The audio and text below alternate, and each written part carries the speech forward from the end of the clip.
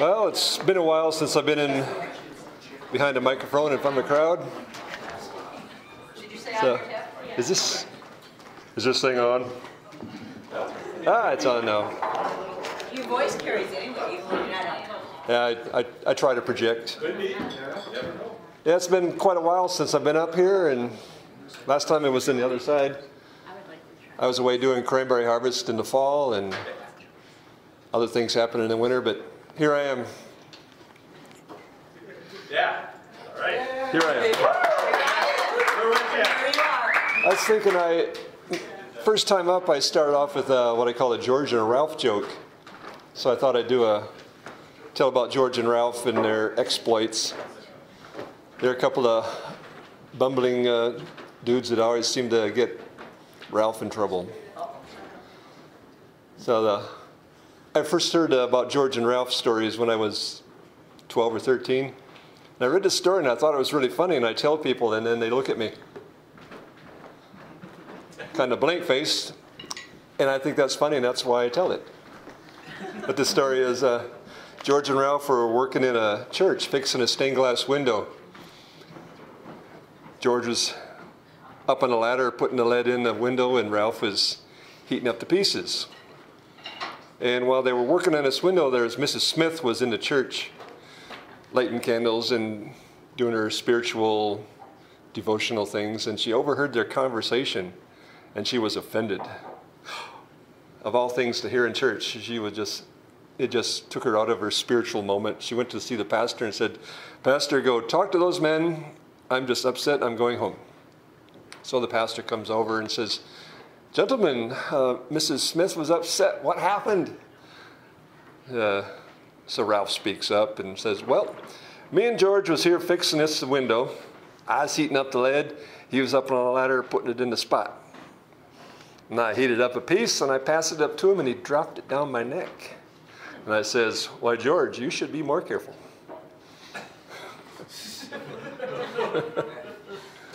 That's more laughs than I usually get for that one. It's a subtle joke. It comes in there. Kind of grabs you after. I thought, what other exploits did George and Ralph get into? They like to go camping. And that one time they were at campgrounds and sitting around a fire and drinking coffee and chit-chatting and talking about their wives back home. And after sitting around there, Ralph says, "Hey, George, pass me a cup of coffee." And so he passed him the coffee, and he said, "This coffee's cold." He said, "Yeah, the fire went out." And he said, "When?" And he said, "Tuesday." They weren't quite aware. But after drinking all that coffee, Ralph had to go answer nature's call, so he runs off into the weeds, and lo and behold, a rattlesnake jumps up and bites him. He's kind of screaming and said, "George, go find a..." Oops, excuse me. Presentation is everything. That wasn't part of the joke. Timing, but I just realized, oh my, okay. Anyway, so George goes running off other campgrounds and campsites and looking for a doctor. Said, "Doctor, my friend got bit by a rattlesnake. What should I do?" And he says, "Well, just make 2 little X's and suck the poison out." And they said, "Well, what if I don't do that?" And he said, "Well, he's going to die." So he comes running back, and Ralph says, "What did the doctor say?" He says, "You're going to die."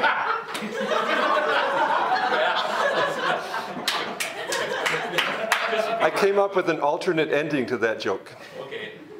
From the wild side. George comes running back, and Ralph says, "What did the doctor say?" And he said, "Just sit back, I'll George take care of you."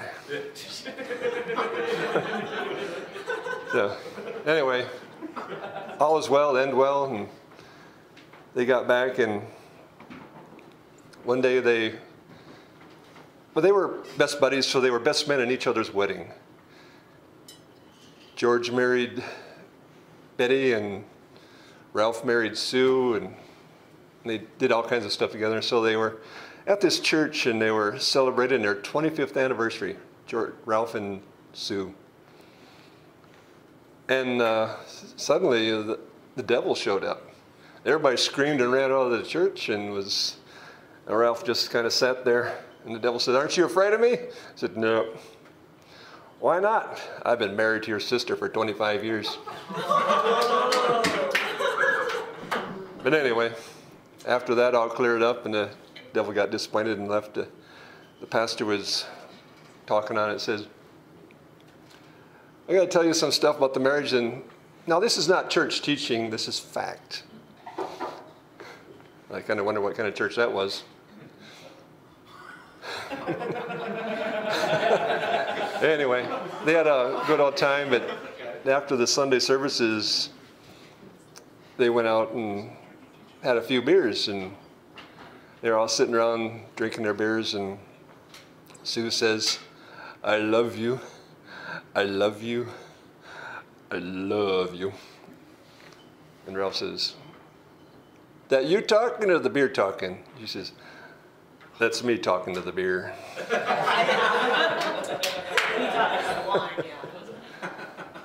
But they had a good old time, and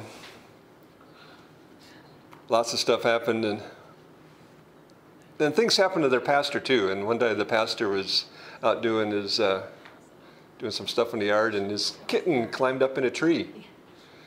I said, that tree's too skinny to climb up, and the kitten's stuck, and what do I do? So I know.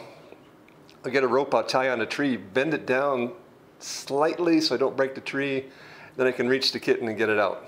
But as he's pulling this tree down, get lower and lower, and he's almost got to the kitten, and the rope breaks. And, well, the kitten got out of the tree, but went somewhere, and the pastor never found it, and he was really sad that he lost his kitten. And sometime later, a few days later, he was going around visiting people in the parish, and he stopped by this lady's house, and they had a kitten. And he thought, that kitten looks familiar, but I don't want to say that's my kitten, give me my cat back, because, you know, a lot of cats look alike. And the pastor said, well, I see you got a kitten. That's a cute little thing. And the lady said, you know, this is the amazing thing. My daughter kept asking me and asking me and asking me for a kitten. And I said, no, you're not getting a kitten. And then one day I just said, all right, honey, just ask Jesus for a kitten. And if he gives you one, okay. And so the little girl got down and said, Jesus, I would really like a kitten. And bam, she got hit in the head with a kitten.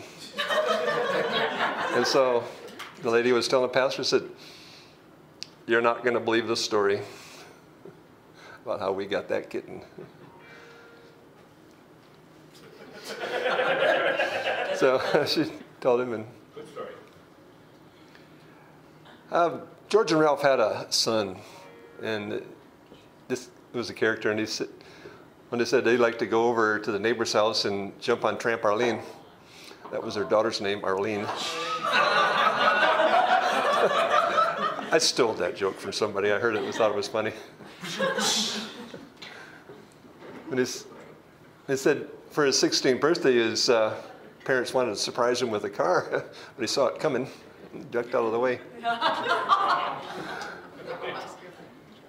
But they were a crazy family, and I got more Ralph and George stories coming up. And so I was often thinking, sometimes you go to a performance and people toss these on the stage. Don't ask me where I found this.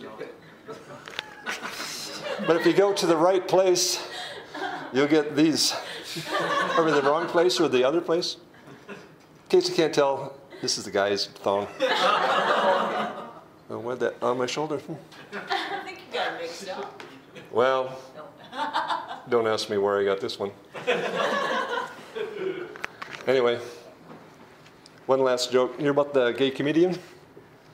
Either way, he's funny. Thank you very much.